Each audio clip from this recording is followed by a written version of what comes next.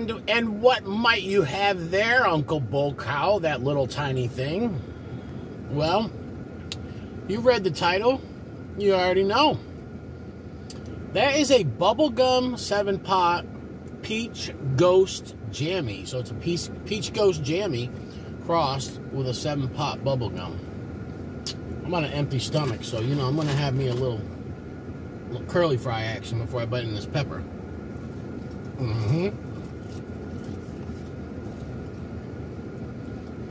So, never tried this before. I'm growing it. I've seen some little pods this size or maybe a little bigger on the plant. And today I look, and there's a ripe one. Now, this has a bleeding calyx. You see that? But there's still some green. So it may not be fully ripe. But let's give it a shot. Wow. It's hot. This got little tiny bite right off the bat. Heat. Has that essence of a peach pod. But it's hot. These little bubblegum peppers like this, man, they light me up. Woohoo! Alright, let me set that baby down for a second. Woohoo! The chaser.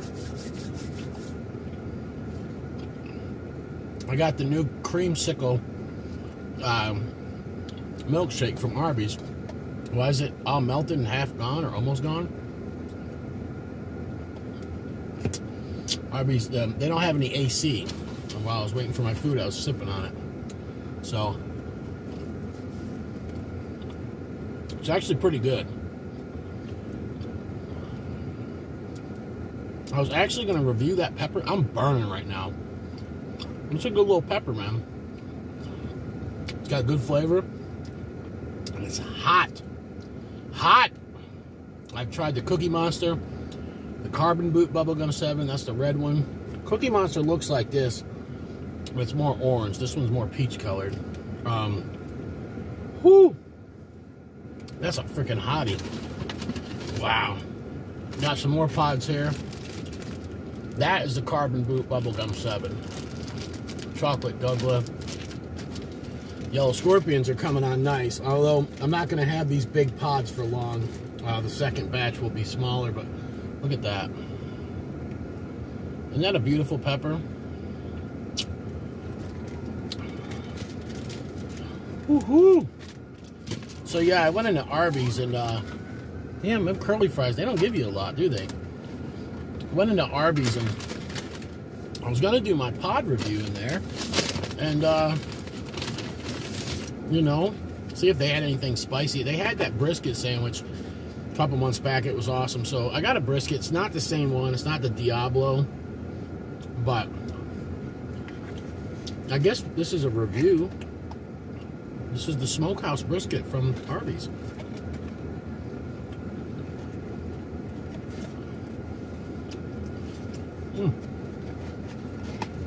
It's pretty good for fast food. I'll tell you that. Yeah.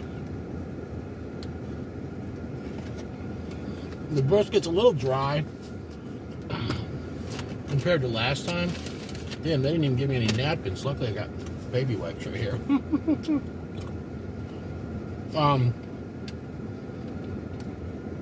They got one girl in there back in the kitchen doing all the cooking. The drive-thru is lit right now, packed with people. They're going to close at 7, but I think their boss should have let them close earlier. No AC. So it's about 87, 88 degrees in the dining room, maybe a little hotter. It's probably 100 or more in that kitchen. That's not good. Yeah. See why I'm doing the pepper review in my car. What the heck? What's in the bag here? A couple of Arby's sauces and like 2 fries. I was hoping I had more fries than that. Maybe I should have said, give me a large. I don't know. I don't eat fast food that much. And I haven't had Arby's since that brisket sandwich came out. That's the Diablo Dare, which had no heat to it at all.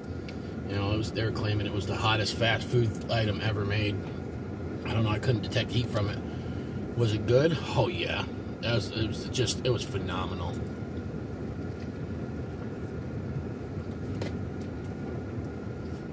No freaking napkins. Woo! That little bubble gum's got me lit, guys, right now. Uncle Bokow's lit. Tincture Tuesday tonight on Instagram, the Uncle Bokow page. Tune in. Now that's very floral. Oh, ridiculously hot. Wow. Wow. That's hot. That's hot. That is a hot pepper. Might have to put one of them in the gauntlet for the pineapple. I'm going to send a couple of pods to Chris Miller to review. Not my hottest stuff, but what I have ripe, you know. But I got some really hot stuff. And the pineapple has been eating tons of pods, so I'm going to send him a little gauntlet. But I'm just waiting for the peppers to get ripe. I got some that just won't ripen. Others, the yellow scorpions, man, all week I've been plucking 5-10 peppers off that one plant. It was an overwintered plant. I'm on fire. Bubblegum 7-pot peach ghost Jami. Big thumbs up from Uncle Bokow. Yep. I knew it when I looked at it. I said, it's going to burn me. It's just like that Cookie Monster. And then I had another orange bubblegum. What was it called? Tangerine bubblegum. I don't know. Last year, I ate a bite of it. And it put me in straight panic mode. This is attacking my mouth. Full blast right now. That little tiny pod.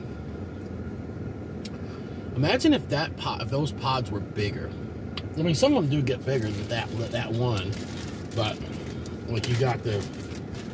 You know, this is the Carbon Boot Bubblegum 7. See the bleeding calyx?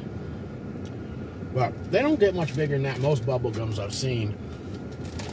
People have crossed them, a couple different things. Jimmy Pickles has one that he's releasing this year. It's the it's a bubblegum 7-pot crossed with a Naga and a Prima Tally. And I can tell you right now, there ain't no way that pepper ain't crazy hot. You mix Prima Tally and bubblegum together, recipe for a burn. Thank you for watching Uncle Bokow, my review in the car. Peace out. Wow.